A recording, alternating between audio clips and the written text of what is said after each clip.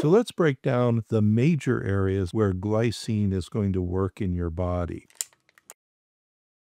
First off, glycine's job is it's an amino acid, and amino acids are what we make peptides out of, and then peptides make proteins. And amino acids can be used for certain peptide or amino substances like enzymes, neurotransmitters, all sorts of things that amino acids can do. They also, of course, can be involved in the structural portions of our body and other particular types of pathway supports that they do. Glycine is one of those where it has a lot of places it plugs in into human biochemistry and human physiology. And this is why people will potentially use it therapeutically for a lot of different types of things. So one of the things that glycine will do is to be what we would call a chloride channel operator. And what that means is we have these mineral or ion channels on our cell membranes, and that could be in your peripheral body or that could be in your brain. And one of the things that glycine can do is to open a chloride channel. Now, normally when we have, say, a nerve cell, neurotransmitter pathways in the brain, muscle cells, etc., we are leaving the chloride channels closed so that we can move the sodium and potassium and calcium and magnesium back and forth to create an action potential, to create electrical energy. If I open up a chloride channel, what happens is I dampen or lower the action potential activity. What happens with glycine is it's used by the body to kind of put the brakes on the action potential or the electrical energy activity that's going on. And so if everything's going along with the chloride channel closed, we may get our action potential, our electrical energy, and we get a nerve impulse or a brain impulse or heart or skeletal muscle or something like that. If I suddenly open the chloride channels, I will lower or even shut off potentially those action potentials, those electrical impulses. So in our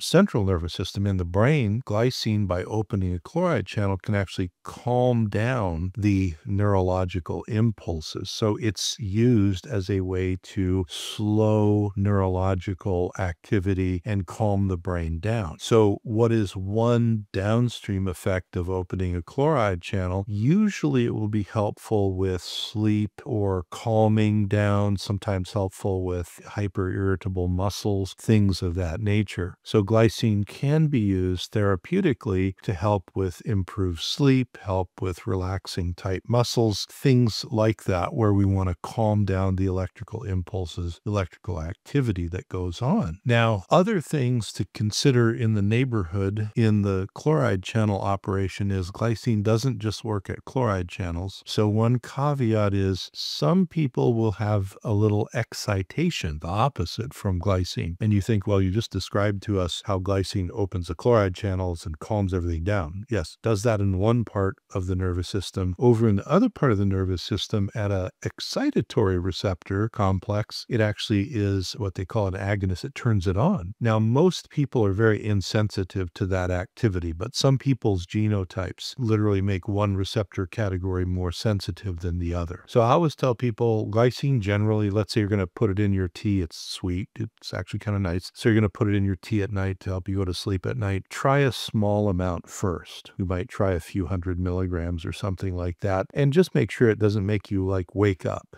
If it makes you wake up, there's nothing wrong with that. It just means your body is more sensitive to the excitatory part. By and large, the majority of humans, it's very calming, but some people have that excitatory part, and then you would just use other things and not use glycine. The next thing is that glycine gets involved both directly and indirectly in the world of the immune-inflammatory system. So how would glycine directly get involved in the immune-inflammatory system? Well, the antioxidant, one of our primary endogenous antioxidants, glutathione, is 1/3 roughly glycine. So glutathione is a tripeptide, and glycine is one of the peptides in there, one of the amino acids. So glycine helps to feed the system that creates glutathione. You've heard of supplement probably call GlyNAC. The gly is glycine. Glycine and N-acetylcysteine as a supplement help to feed. So glycine is a portion of glutathione. That's a direct way into the antioxidant inflammatory realm. On the other side, though, without involving itself in glutathione, glycine also will modulate immune activity. So if we have too low levels of glycine, our immune activity may be unmodulated or hyperreactive, which of course is not good. And if we have a lot of glycine, it may satisfy those needs. So how does glycine, without messing with glutathione, do this immunomodulatory stuff? Well, it helps to modulate a lot of what we call our pro-inflammatory cytokines, or the chemical messengers that create inflammation. Now, a lot of people will listen and hear about inflammation and say, well, wouldn't we all be healthier if we just shut all inflammation off? And the answer is no, you'd actually be dead, because we need inflammation for certain things like triggering an immune response and stuff. The problem comes in modern life and in modern living, where we're in,